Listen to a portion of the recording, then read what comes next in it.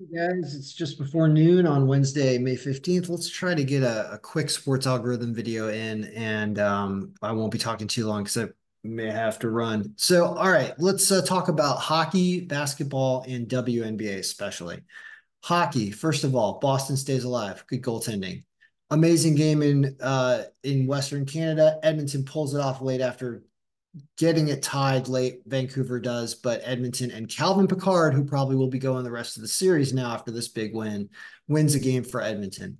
Tonight, algorithm does favor Dallas. They're up 3-1 in the series. Will they keep Colorado's offense at bay? We shall see. Ottinger has been playing well. Line's not great for a hockey game, but just fun game to watch. Let's go over to NBA. Timberwolves lose yesterday. Stinker. I had them. They lost.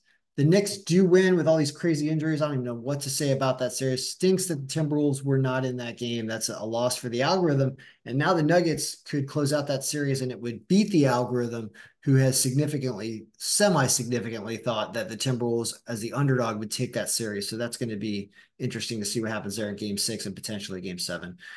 Celtics play the Cavs tonight. Thunder play the Mavericks. We did catch the win of the Thunder at plus 102 last time on this day.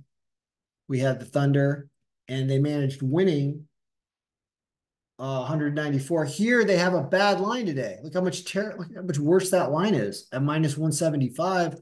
So that's a bummer.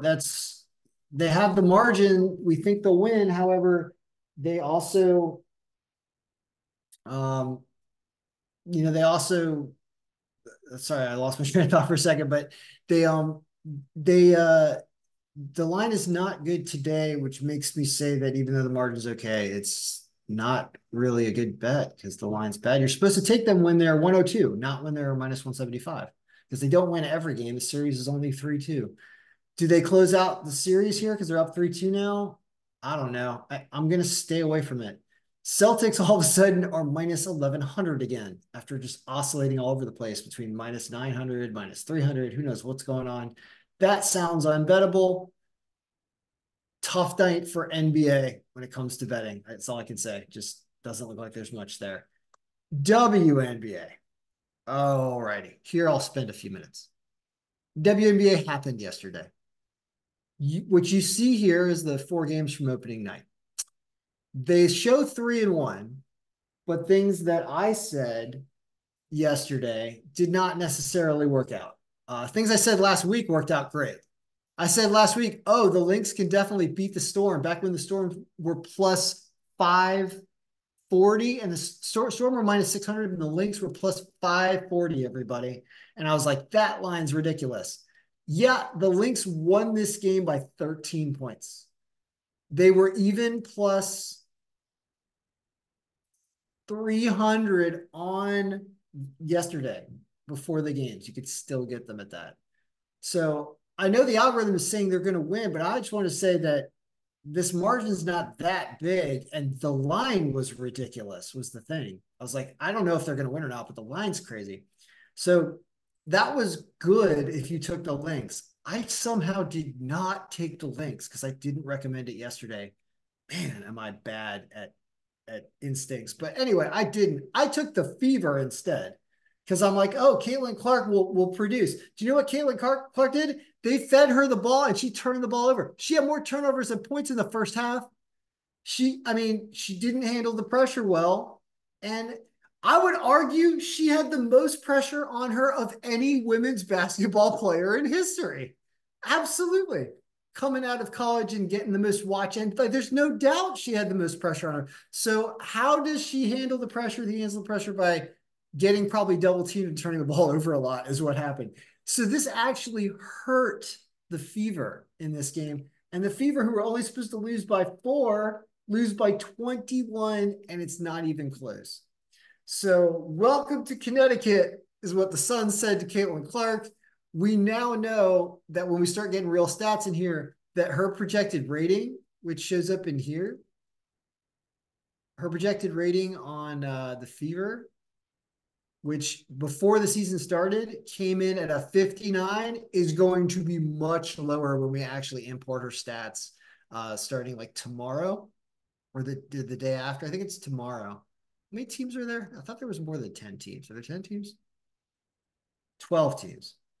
Yeah, 8 and then 4, 12. All the teams are going to have played as of tonight, and we'll talk about tonight's games in a second. But let's finish off with yesterday. So, point being, Indiana underperformed, and that's because, yeah, Caitlin Clark turned the ball over. So there was a reason, and you went with my instinct against the algorithm thinking Indiana would do something better. Yeah, never listen to me. I guess listen to me about the Lynx, but yeah, we got lucky there. I just said the Storm can lose a game, and they did. So that happened. The Liberty, this is the only game that projected very well from last year. Liberty were supposed to win 88 to 80. They win 85 to 80. So that worked out very well. And the Aces game is Mercury held with them a little longer than we thought. Also an amazing prediction. Wow. Wow. Those are some amazing predictions for those top two games, I got to admit. So that was good, but we had a mess down below. But everything's going to change once we get stats for the current season in there and everything. So, we're just guessing. We're throwing darts right now. So let's throw some darts here on Wednesday night. So we've got the Sky and the Wings. Everybody's at 100% health. Okay. I know that Jordan Canada went to the Dream, which makes me like the Dream. She went from the Sparks to the Dream. She's my favorite WNBA player. She's got Michael Jordan, half of her name in her name, his name in her name. You heard me. That's right. Jordan. She's got Jordan and the country of Canada. I mean, it's like, pick your best NBA player, pick your best hockey country. That's her name. That's why I'm a fan. Got a good name. So she's playing for the Dream. What are we doing? What's going on here? First of all, what the hell is this? Why do we have the Sky? Oh, our margins are all screwed up. That's why we need to resort. More sort options, descending by margin, everybody. This is the correct order. It's Dream, Wings, Sky, and Sparks. So Jordan Canada is minus 225. Is she good enough to take? Notice this margin's not good. Compared to the margins of yesterday, look at how low these games are. These are the bottom tier of games compared to all the games. So the most distorted games were in day one. These games are both supposed to be really close. What does that mean? It means that the Dallas Wings should not be minus 430, everybody. It means the Sky, this should be like minus 150 and plus 125, not minus 430 and plus 370. So this is one of those where the algorithm is calling something out dramatically. It's saying that the minus 225 for the Dream is actually kind of reasonable. Like, if you look at the order of lines here, I'm like, yeah, it's actually kind of in the right place. Like, maybe we think it should be a little bit less even, like minus 200, minus 180. But it's at least in line. And so there's not a lot of value there because the margin's still kind of close. But this game is a different story. So do you take the Sky plus 8.5, or do you take the Sky to win? Because this is insane. On a straight bet, I think you do have to put a little bit on the Sky to win, just because it's a toss-up game, folks. Like, one of the teams is 370. Do you take the team that's 370 in a toss-up game? Why not? Try it. And you can also take them plus 8.5 because they're apparently supposed to cover that. I don't know what the drafting situation was, who's new. We could try to dig through here and see if I recognize any of these names. Wait a minute, what happened with projections? Are we all screwed up? Uh-oh, wait a minute. Player stats, hold on a second. Do we not have players in here? These are very few players. What's going on? I'm confused. Like, there are more than 4 players, and why do they have no rankings? Something is wrong. People are out for season. Is that going on? Something's wrong. Where are all of our players? Well, let's answer that question. We'll diagnose this and I'll be done with the video. So what's going on here is stream team injury. We're using the player stat database, correct? Which would be this tab. Everybody's in here. Everybody's playing.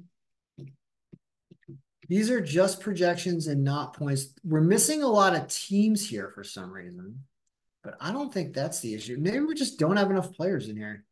All right, these I'm not going to worry about it. Like, there's something wrong with the projections, and it's not the full roster. That's okay right now because the player points are not actually being worked into the projection. They're just showing us health numbers. So our health numbers are kind of sketchy, and we don't know. Maybe somebody's out on the sky that we don't know about. That could be a problem.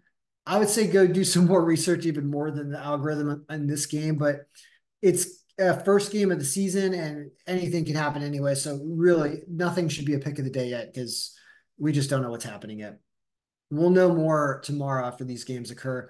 But in terms of just if you want to flip a coin, you get paid almost 4-1 on the Chicago Sky. You may as well take them because they're probably going to win 1 out of 4 times against the Wings. All right. So that's the update. I got to run. Good luck. May all your picks be winning. And I mean, a nice night of hockey starting at what, 8 o'clock? Um, we'll see if Colorado can fight them out. You know, it's going to be a dogfight. So good luck. May all your picks be winning.